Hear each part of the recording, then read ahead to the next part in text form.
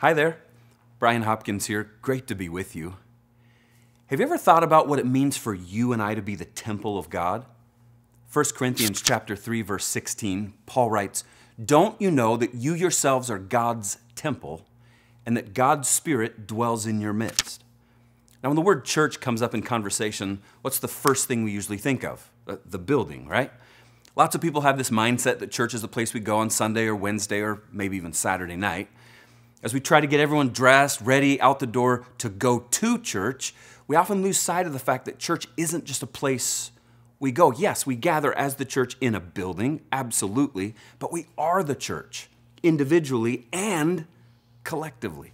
And as the church, one of the things God invites you and I to be a part of, individually and collectively, is raising the water level of the Holy Spirit's activity in all the places we ever step into. We're followers of Jesus, and as the church, we bring the Holy Spirit into all of the places we ever step into. The place you work, the school you attend, the team you play on, the community meetings, your family, your home, your neighborhood. You take the Holy Spirit with you. This is actually one of the reasons it bugs me so much that so many Christians are leaving the state of California. A bunch of people are leaving. They're bailing out for all kinds of reasons. Taxes, housing, gas is too expensive, politics are too, whatever. And they're moving. Idaho, Texas, Tennessee, Montana. And the thing I think about is because we're the church, we bring the Holy Spirit with us into all those places.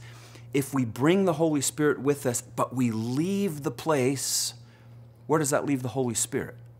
If the Holy Spirit of God is actually the glue that holds all of this together, and the Holy Spirit is all leaving, what's that leave behind?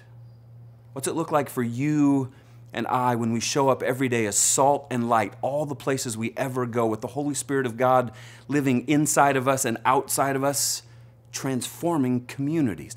That's what God longs to do through you and me. To change a family, a school, a team, a workplace, a neighborhood, a city, a county, a state, a country, a world. So today, please don't quit on the place you're in because of whatever. Instead, step into your role as a bringer of the Holy Spirit with you into all of the spaces you ever step into and see what God does. It'll be amazing, I'm sure.